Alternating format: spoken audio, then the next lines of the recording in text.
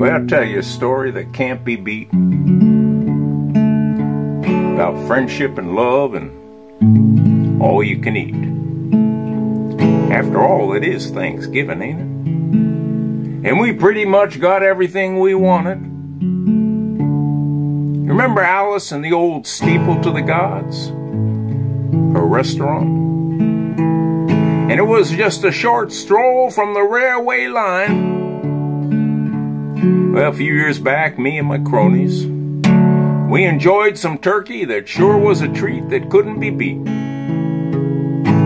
Oh, well, that was after hanging out back, inhaling and imbibing in a cloud of smoke and fog as someone passed around the big fatty.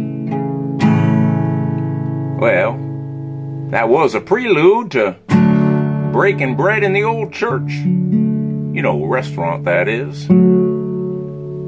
Alice's old church. Well, we filled our bellies. It was a whole lot of grace and prayer and thanksgiving, followed by just a myriad of jamming and desserts, too. We had our pudding. Yeah, oh, Alice would have been proud. I mean, that is, if she had been there. Arlo was there. It was a most holy and righteous affair. 'Cause as the tune goes, yeah, we filled our heart's desire. Just past the railroad tracks. Yep. There is an old steeple. Well, we sure miss Alice. And a big thanks to Arlo, of course. He's doing the work of God, as you might say. Feeding his children. Yes, sirree.